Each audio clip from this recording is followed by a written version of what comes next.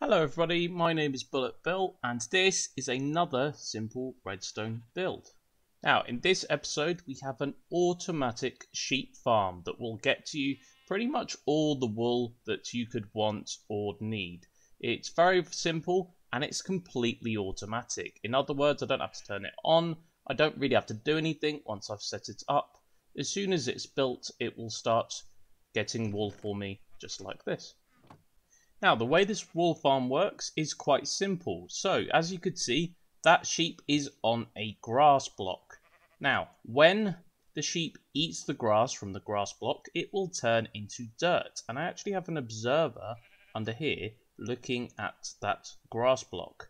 So, whenever that happens, when the sheep eats the grass and it regrows its wool, just like that, you see what happens there. So, the observer sent out a redstone signal, powered this piece of redstone, which powered this dispenser, which has shears in it. And if you can remember, shears in a dispenser can shear sheep automatically for you. Then the wool just is picked up in this hopper minecart, through this hopper, into this chest. Okay then, so to build this, first off you will need a chest. Of course, this could be a double chest, this could be a barrel, this could be a shulker box. This is basically where all your wool is going to go. Now what you're going to do is at the back of that, you're going to shift right click a hopper. Remember, I could tell the hopper's pointing into the chest if I look at it like that. Then you're going to shift click a piece of rail on top of the hopper and then a minecart with hopper on top of that, because this is going to suck the wool from the block above. Then we need our platform for our sheep to go in, and this is where you need grass blocks, not dirt, grass blocks. So I'm going to build a little platform like this.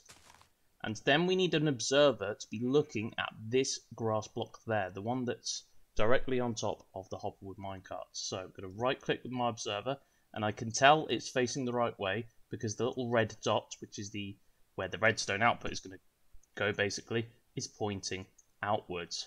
Now that is going to go into a block and I'm going to place one piece of redstone dust on top of that block. Now you'll need this configuration with the cross rather than the dot. And then we need our dispenser on top of that.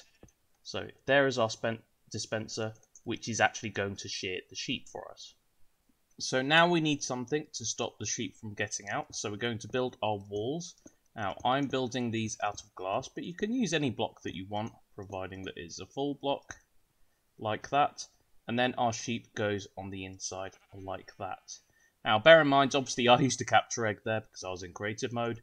If you're not in creative mode, and you'll probably be in survival mode, all you'd have to do is build a little stairway, a little passage for your sheep to get to, up to the top, like this. Lead it over and try and get it to fall in this space, because once it's in this space, it won't be able to get out. The other thing I'd recommend, you don't really need this, but I would build a roof on top of it as well. Because if a player falls in, or if you fall in, and you can't get out with something like an ender pearl, then you're going to have to break blocks, which means the sheep could also get out, which is quite a lot of hassle to put the sheep back in. Now the only thing that is left to do is fill up our dispenser. So if I right click the dispenser back here and fill this up with shears, obviously you can fill them up with up to 9 shears, like that. And there is your sheep farm complete. Now, there's a couple things I will say about this farm. The first is that it's automatic. You don't really have to do anything to power this farm. However, it will not last forever because of the durability of the shears. As you could see, when the shears are used, they use durability. So when all the shears are broken, then this farm will stop working. But then you can always go and fill the dispenser back up with shears. And with 9 sets of shears, you could easily fill a single chest full of wool.